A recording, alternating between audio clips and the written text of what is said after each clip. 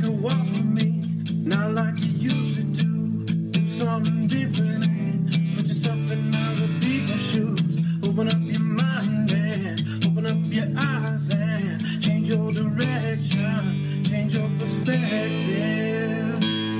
Welcome into Other People's Shoes. As you know, I am your host, Neil Matthews. Thank you so much for joining me today. Super excited about our guest today. We just get to travel down the I-5 corridor. We find ourselves in Napa Valley area, so grab a Merlot, maybe pair it with something amazing. Help me welcome in our guest today, if you will. Our guest has a career that has been spent in the entrepreneurial space with online marketing. In fact, he spent the last 5 years for a Fortune 500 company with securities. He's worked for all kinds of spectrum business-wise. In fact, he's been happily married to his girlfriend of 31 years. Together, they have raised 3 children into adulthood. Empty nesters they are now, right? He has accomplished a great many of things in relationships and development with family and friends and colleagues and coworkers. In fact, some would even say he is a trusted husband, father, friend, and colleague. His goal today, I love it when a guest has a goal, by the way. So hopefully we can accomplish this goal for him. His goal today is to provide you with 3 questions and a model to create more meaning and happiness in your life, with your friends, with your family, with your work, and impact those around you. This is not therapy or a belief system, but a tool to help you emphasize and get clarity in the most important ways. Help me welcome him in, Chris Templeton. Chris, how are you today? I am doing well. Thank you so much for having me, Neil. I totally appreciate it. You know, this is one of those moments that I really love as a podcaster, right? 5 minutes before showtime, 5 minutes before episode, we do this kind of weird icebreaker, kind of just get to know you. And then we're like, bam, bing, boom. Here we go. We're recording and we're off and running, right? It's the way I like to do it. It's the way I like to do it. Too much prep never seems to help, does it? You know, and I was wondering about that too, because I've prepped for some like big time people and then I get on air and I hit that record button and I'm like, all of the prep just goes away. And I'm like, why did I spend so much time getting ready for said person? And I didn't use any of it. And I'm like mad at myself. I'm like, that was time so much wasted. Anyway. You know, I used to do a radio show for the local chamber and I would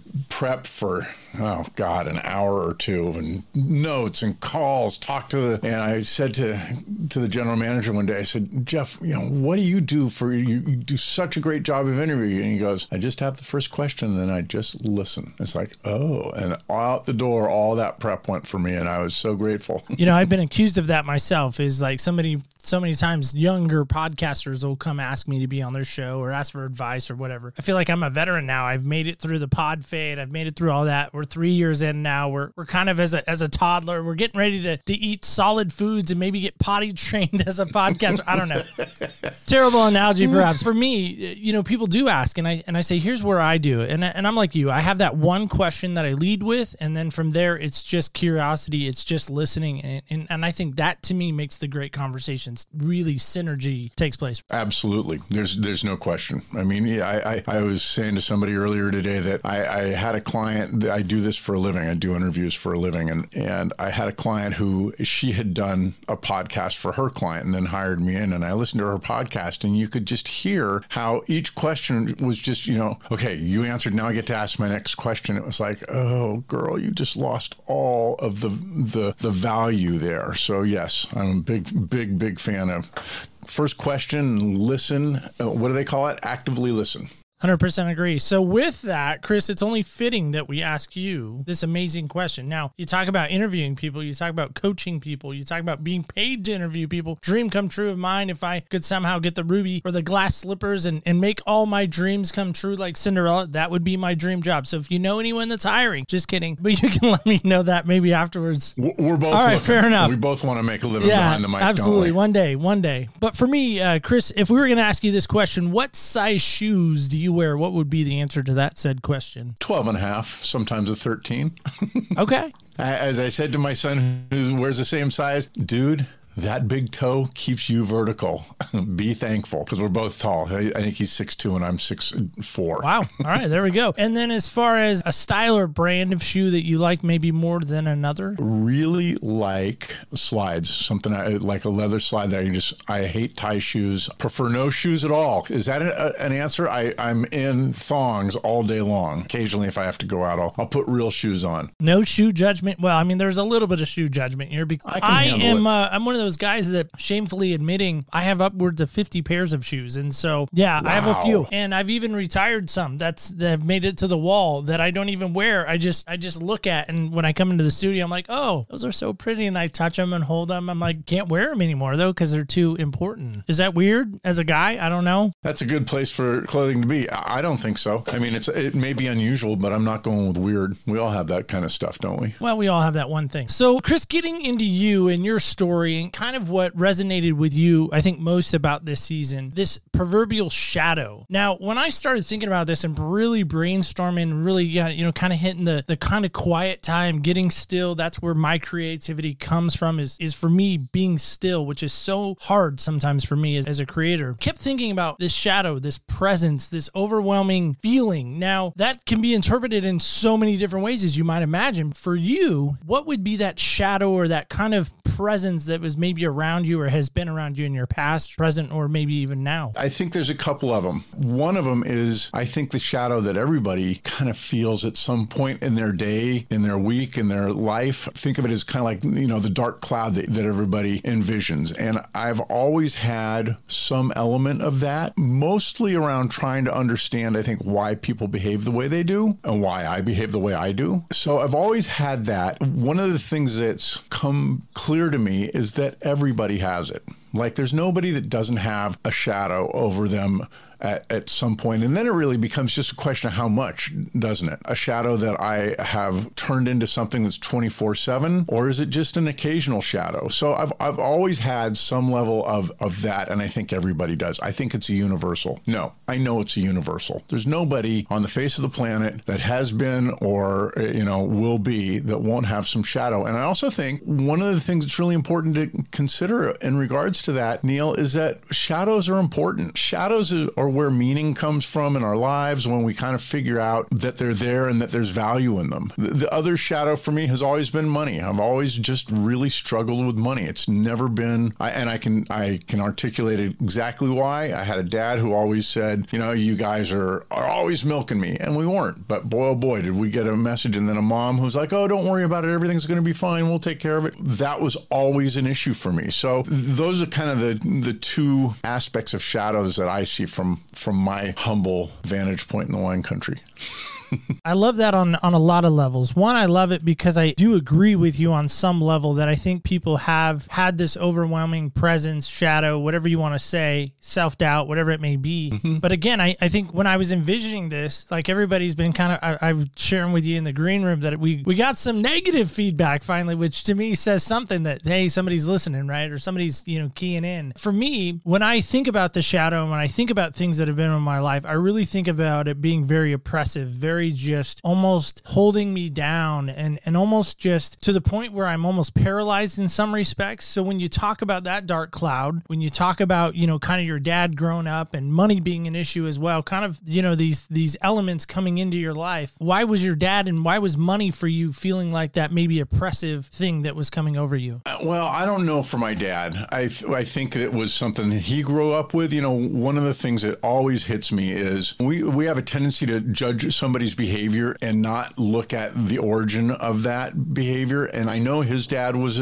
pretty much a jerk about money and that sort of thing. And so I think for my dad, that kind of played into it. He was very, very narcissistic. Everything was about him. And if you were in, you were going to have a good time with him. And if you were out, you were out. I don't know. I think that it's just the therapist that I see calls it origin stories. And I think that these origin stories really have a huge impact. Some that are easy to let go go with, and there are others that just aren't. Like my dad screwed around all the time. I think I was 15 when I found out that he was doing that, and I was devastated. And I've been with my girlfriend of 31 years and wife of 27 years, never had a single desire to do that, which isn't to say I don't appreciate beautiful women and that sort of thing. You know, so that was an easy one to overcome. Parenting was something way better, way easier for me to do than I think it was for my dad. Money was just an issue for him. One of the things that I heard the other day from my therapist, she was his therapist as well, the myth of him and who he was and how much money he had. And it turned out, I remember being 21 and he said, oh man, I lived from paycheck to paycheck, but we were very well off. I think it's all that crazy stuff, and some of it's so crazy that I think it gets embedded deeper and it's hard for us to kind of undo those things. So what would you say the number one thing that you really feel like has been deeply embedded in you that maybe you haven't been able to really get rid of? Been working on really getting to a place where, like, I have an outstanding marriage. I'm a good dad. My kids love me, 22 to 36. I have an incredibly rich group of friends, but that's the one thing that's always just been a struggle for me. Sometimes I think the harder we fight it, and one of the things you said earlier is that oppressive feeling about it. I think when we fight it, strengthens it. How do I get to the same place that I am in my relationships, that kind of energy level, and having the same level of energy that I have around money? And so that's been the toughest thing. And you know, bottom line is I've never been out on the street, and we've always been able to put food on the table, and the kids are well clothed and happy. So, you know, it's all a measure. It's all a question of, you know, what your perspective. And the other thing that I think is really important, like we talked about a little earlier, you know, when you have shadows, they're also the foundation of some really good stuff if you can get to that place. And so, you know, as much as it's not my favorite place to be, like I'd love to, you know,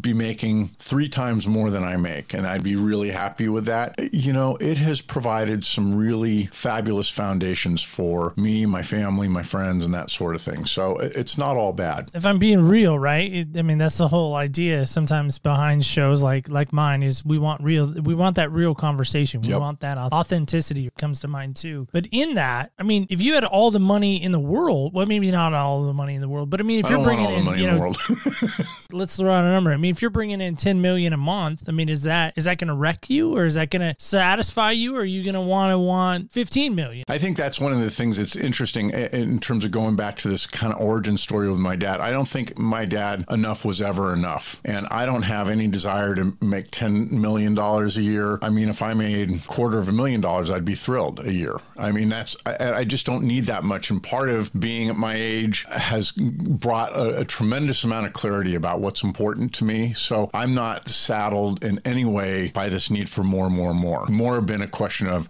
why can't I get enough versus, oh, give me all the money in the world. But growing up, you know, my dad was a Marine, is a Marine. I always say was, and people are like, oh, he's passed. I'm so sorry. I'm like, sorry, he is still, in his mind, still a Marine. Once a Marine, always a Marine, right? Yep. For me, growing up, he was never there. And when he was there, emotionally, he was like checked out, which was sad in a lot of respects. For me, there were certain things that I did learn from him. I learned a sense of duty. I learned a sense of responsibility. I learned how sometimes not to handle marriage. I learned how not to handle relationships. I learned how not to talk to people, because the way he would talk to us sometimes was like, yeah, I don't want to ever talk to my kids that way. And I have found myself a time or two doing it. Ugh. My wife's like, you sound like your dad right now. I'm like, thank you, honey. I love you, but no. But so when I hear that conversation centering around your dad, were there certain things, traits, mannerisms, whatever, that you were very mindful of not to make sure that did carry on with your kids? And if so, what were those?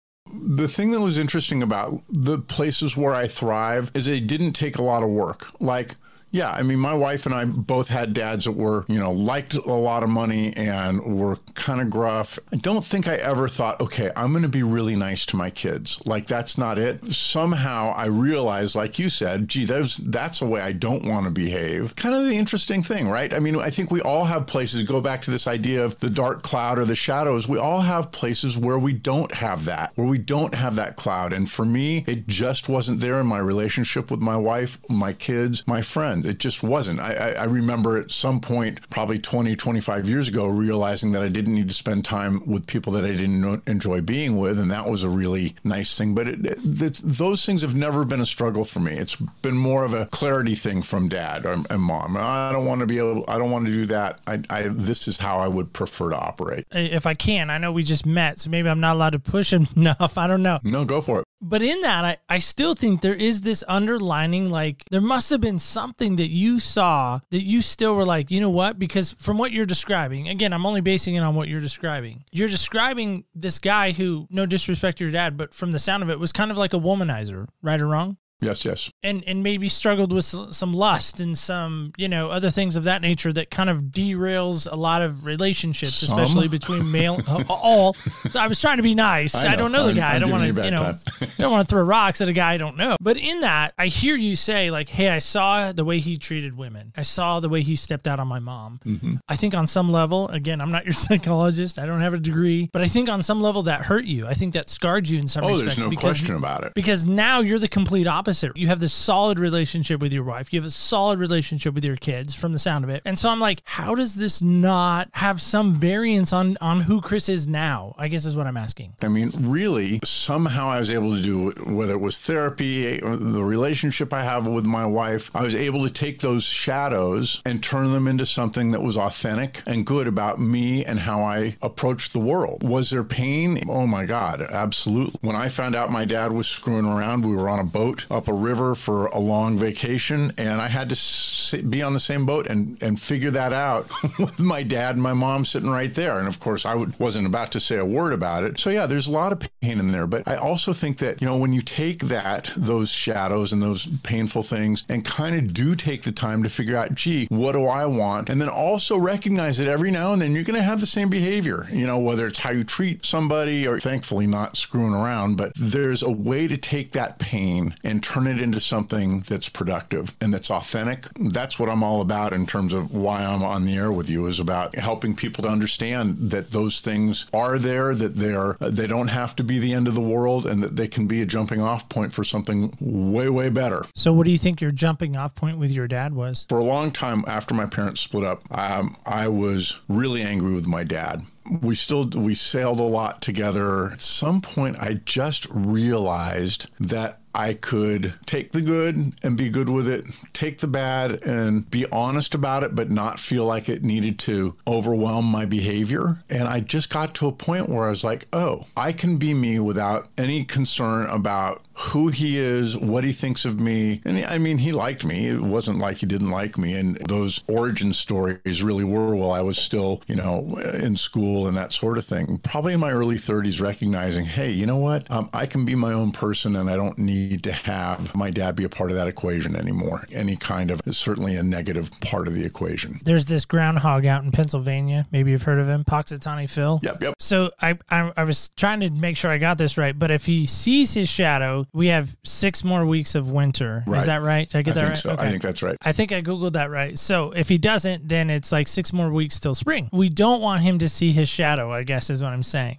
So yes. we don't want him to have a shadow. So if for some reason we could somehow take away the pain of your dad and the pain of that, because I think there is some pain there, maybe I'm Sure. projecting. If somehow we could take that away, do you think that would change the way you behaved, the way you operated now somehow? Absolutely, but I don't want to take that away, because it's been the foundation of so much good stuff in my life. Like, I mean, I'm convinced that I wouldn't be the dad or the partner I am or the friend that I am without witnessing my dad's behavior. So no, I don't want to change any of that. It's not to say that I back on it fondly, but I also am able to tell a story that's really authentic about him. Like, I can talk about the good stuff and the bad stuff, and I'm in a place with it that it doesn't to be a negative thing anymore. And I think that's the key really to life, is recognizing that, hey, this doesn't have to be, like we were talking about at the onset, right? This doesn't have to be that overwhelming presence that's paralyzing me, that's pushing me down, that's, oppressing me, that's kind of keeping me in bondage and chains, that shadow can go away and spring can really truly come. A new, fresh kind of perspective, which is awesome. And that perspective can serve you for as long as you want. It's one of the things that's really important to me. In this project of mine, I talk about little me thinking. And little me thinking is fear-based. It makes us feel like a victim of the past or the future and that sort of thing. When we're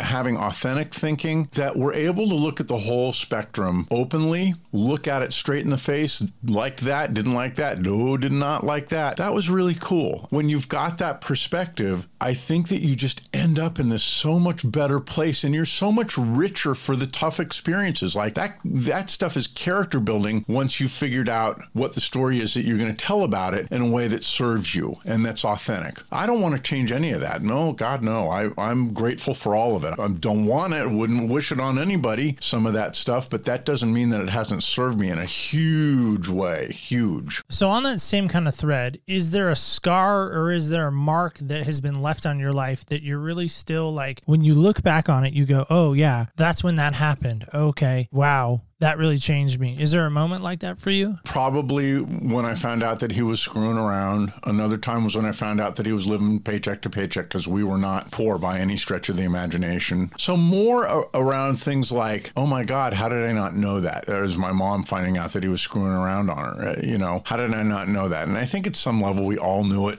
through college that but we were pretty much the ideal family. And in a lot of ways we were. So I think there's a variety of little places like that. Nothing that I wish hadn't happened. So you mentioned your project. What's going on with that? How can folks get involved and maybe hear more about that? The reason that I contacted you about being on your podcast and was so thrilled about the Shadows piece is I've spent since 2003 pretty significant amount of time developing what I call Oh, the Stories We Tell. And anybody can go look at it at ohthestorieswetell.com.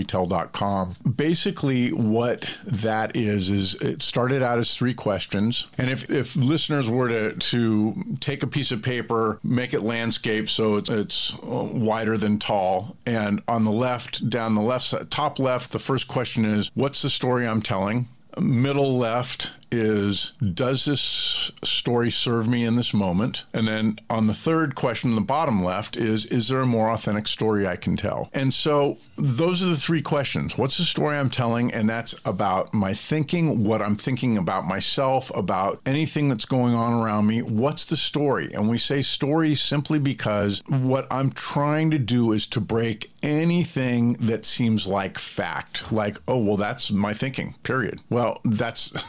because that ain't right. And so when we call your thinking story, and story can be thinking, it can be pictures, words, but when we call that story, it's automatically assumes that it can be edited and that it can be changed and modified. And so that's the first question. The second question is this story serving me in this moment? In this moment, in this moment, in this moment. So important. It's like you said, you asked, there are things that have impacted you in the past, and how does that impact you now? Here's the key to why I'm so grateful for the tough stuff that I dealt with growing up with my dad, because in the moment, no matter how I responded back then, those ways of responding, being angry with my dad, that sort of thing, simply didn't serve me here and now. All it did is it just meant I was carrying that crap around and I didn't need it. When I look at a story and say, is it serving me in this moment? I'm really looking at it and saying, gee, does this feel okay to me or not? That's the middle question. And we draw a line across the page, horizontal line. And basically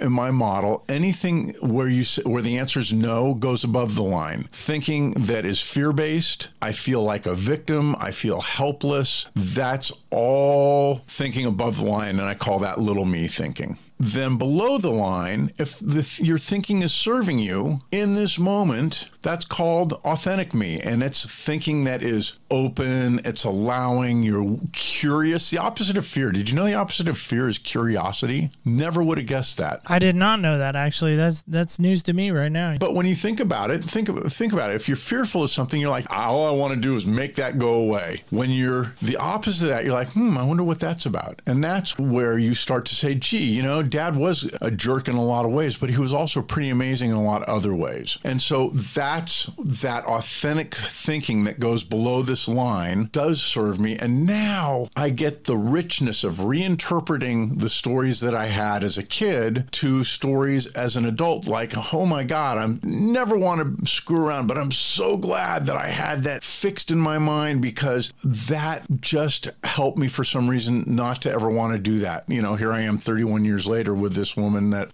head over heels in love with. Question is, if what I've got is something that's not serving me, can I tell a more authentic story? And think about how that frees us up. Like, we're so used to being in this place where we're like, and then that son of a bitch screwed around and I didn't want anything to do with him ever. And what do we end up with? Anger, victimization, fear that we'll do the same thing over again. Instead, convert that into a story that serves us. Oh my God, the world opens up in so many ways. But I feel like so many times people come on and they want to talk about the us, and they want to talk about the we's, and they want to talk about the world. And it's like, no, I want to know you. I want to know your story. I want to know what makes you who you are. Why is there power in that for you in your mind? First of all, in regards to where so many of your guests are and how so many people are in the world, little me thinking can be really positive, Neil. Like, hey, Neil, let's talk about kumbaya and let's make the world a better place. And all of those things are okay.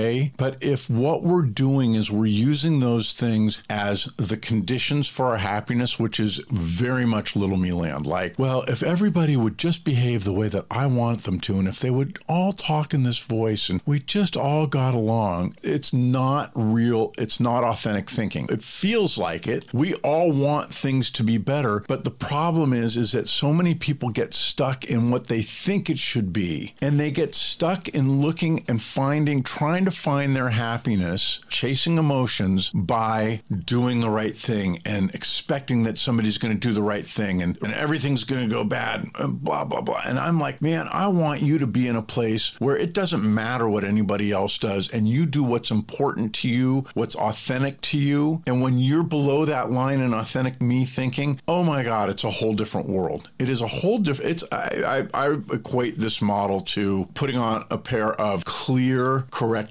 glasses on life. Like, it's not about rosy. Absolutely frustrates the hell out of me is all this focus on positive thing. Oh, you know, Neil, what you need to do is you just need to be positive. One of the things we haven't talked about, but above the line, when you move above the line, you go from kind of being this narrator to being having a little protector going off. And he's always working to make sure that you're safe and that you're not going to be harmed and that sort of thing. It's how we are wired. I call them the protector. Most people call that the ego. Part of negative thinking above the line is that the ego is the enemy. And the minute that you let go of that, oh my God, life gets so much better. When you recognize there's this aspect of you that is really trying its best to protect you, and listen to that and then address it from an authentic place, like bringing that thinking down below the line, literally talking that little guy down. Dude, relax. I got this. I hear what you're saying. Like giving it the due that it's worth, that it deserves for trying to protect you. Then you have this ability to have an authentic story about what's going on. So many people are stuck in terms of the shadow.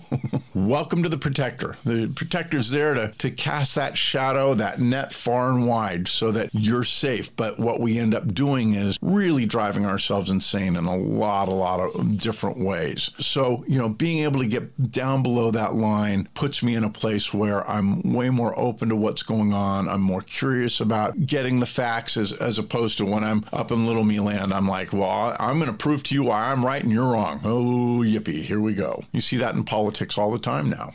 Well, I just pulled up a picture of your diagram that you're describing that you sent us. And to me, being a visual person, it really helps visualization of what you're describing. And to me, I think, again, I can put myself in these elements, right? I know there have been things in my life that have been the protector of me. Mm-hmm. Maybe it's a habit. Maybe it's a hurt. Maybe it's the proverbial coat. Yep. I was even thinking of Christopher Robin, as weird as this sounds, like with Winnie the Pooh, right? He has the rain, the umbrella. Oh, it looks like rain. Here comes the rain, The shadow shadow is coming, right? The protection of that. And I think so many times for me, and maybe you can speak to this, of course, I'd love to get your insight on this, is if you allowed the protector to be the major voice in your life and nothing else, what would your life have turned out to be? Oh, it would be miserable. Oh my God, I would be miserable. How so though? I mean, because it's easy to, forgive me for saying, but it's easy to say like, oh, it'd have been bad.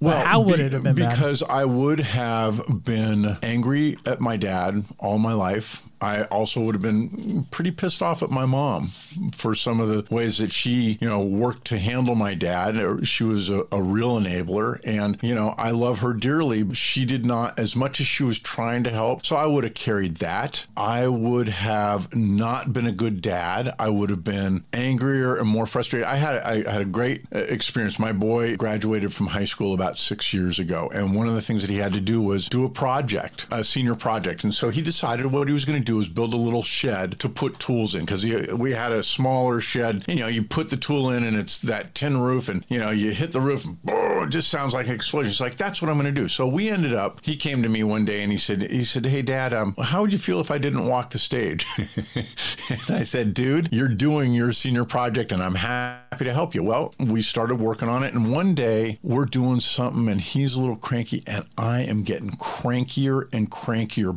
by the moment. And he feels it, the energy's crap. And all of a sudden I was like, I'm doing exactly what my dad used to do with me. And then being able to say to him, hey dude, you know what? I just want you to know right here and now, I know exactly why I'm having such a hard time. And I took the time to explain it to him, which my dad never would have done. You stop an emotion. So there's so many ways, like just being open, being a better listener, open to politically, being able to easily tell both sides of the story, regardless of which side you're on. I can tell you the opposite side, and with clarity and without anger. Judgment. Oh, no almost no judgment. I won't say that there's no judgment, but the amount of judgment that I would have had without this would be almost debilitating. And I think about how many people are in this same situation where they just don't understand that they're in little me mode and they're accepting emotion as fact and they stop. And I'm saying, dude, check this out. Is that serving you in this moment? Oh my God, no. What should I do? Tell a more authentic story. So, there are loads of ways that my life would be crappier. But thankfully they're not. I have a friend, his biggest thing is being authentic. If I had $1 for every time I heard my buddy John say authentic, I probably would be able to quit my job, because he just says it all the time. Like, it's his favorite word, I think. When he says that, does it resonate with you, or do you feel like it's the reason I have such a hard time with positive thinking is there are a lot of people that are walking around saying, you just need to be authentic, but the minute that things don't go right for them, jump to cranky land. And so if he really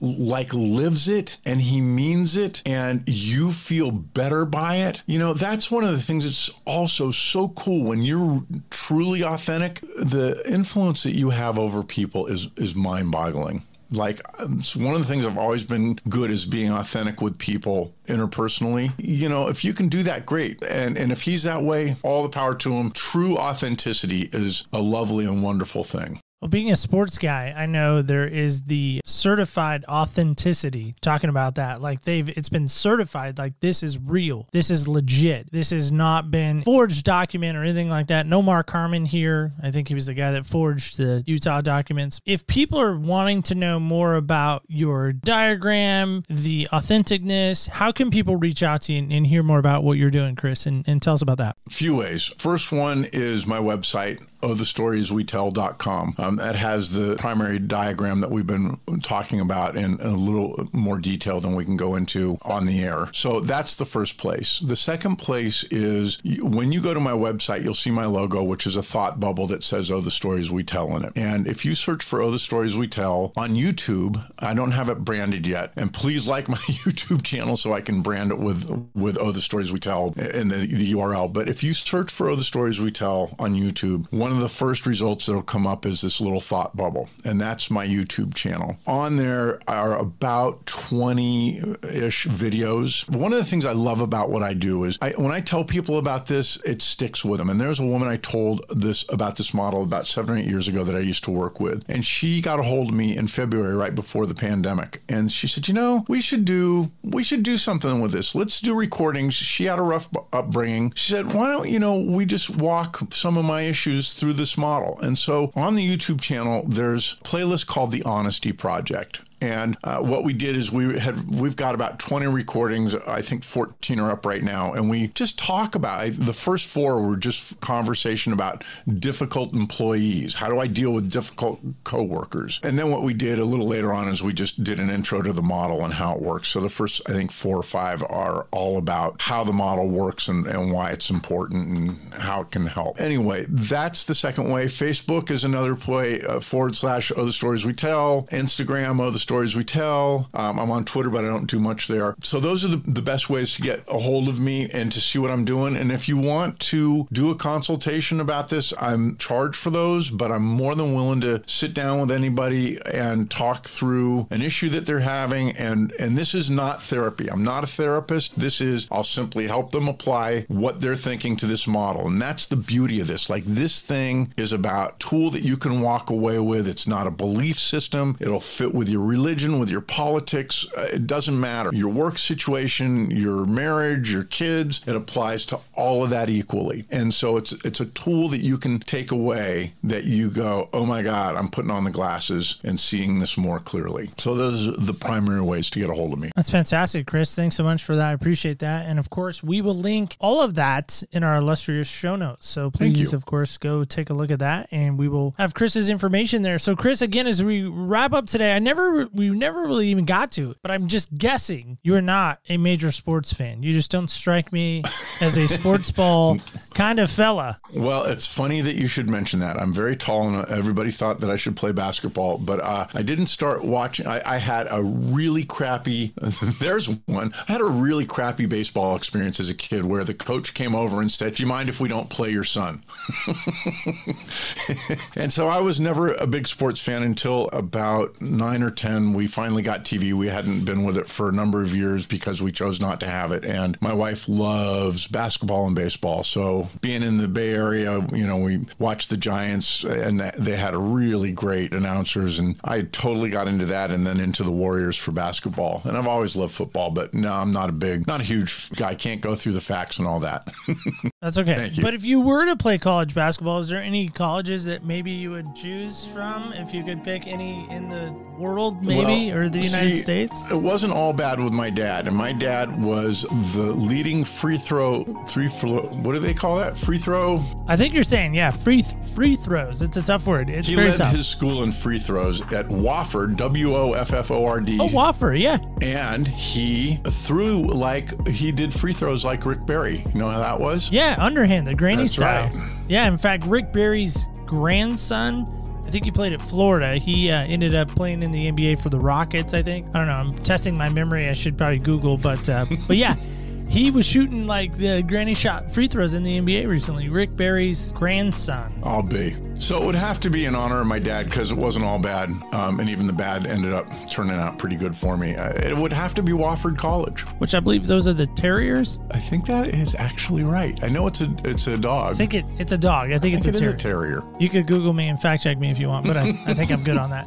So anyway, as I said, we play this game called Senseless. It is 5 questions because I think there's 5 senses, and then 6th is the wild card. So since you're not here in Oregon and you're still in Napa drinking your wine, looking at the vineyards, which is funny because we both don't drink wine, and anyway, it's just funny. All right, so I'm going to roll for you, see if I can help with that. All right, number 4, there's the proof. Number 4 right there. So number 4 is what sound or noise does Chris love to hear? I love the sound of a muscle car motor. I love that. Oh, and you know what I love more than that? I love the sound of a jet fighter. Just love that sound. Wow, so if you had to choose one or the other, which one? Jet fighter, hands down. F-16. Okay. Plane of choice. Is that the Tomcat? Is that F-16? No, that's the F-14. That's the one with the two the engines Hornet, in F-16. The Hornet is the F-18. The Falcon is the F-16. It's the single engine that's been around since the 80s, and they call it the last sports model. Just messing up my planes right now. I thought I was good. I'm not an Air Force guy, clearly. I am not a naval aviator, even though I did dream of being Goose when I was in high school, but I am not a naval aviator. That's a whole nother story for a whole nother conversation of my Top Gun fandom. I play one on the computer every now and then. But Chris, I just want to say, man, thank you so much for coming on. It's really been a pleasure today. It's been my pleasure too. Thank you, Neil. Totally appreciate the opportunity. So guys and gals alike, we are off and running. Do not let that shadow continue to oppress you, to paralyze you. In fact, today I think we got some great insight from Chris, talking about how important it is to really recognize what has been protecting you. Has it been that shadow? Have you allowed that shadow to speak into your life? And if you have, why? I know that sounds weird to talk about a shadow in that fashion, but I think some of you who have struggled with it know that. So are you going to continue to allow that shadow to be the 6 months of winter that you've been in? Or are you going to finally allow that shadow to kind of dissipate and really get to the more authentic you? And if you are, let me know. Let me know if you do that. Let me know if you take Chris's advice. I would love to hear that. You, of course, can reach out to us at OPS Podcast Show under the voicemail tab, or you can even do it under the connections tab. Or if you're one of those social media people, hey, you can do that too over at Facebook, Instagram, and Twitter. We have the handle OPS Podcast Show. Love, of course, to connect with you there. And just remember this. Do not ever forget. Remember, when you walk in other people's shoes, you really do get a different perspective on life. I'm your host, Neil Matthews. Thank you so much for joining us, and stay tuned till next week when we walk in other people's shoes.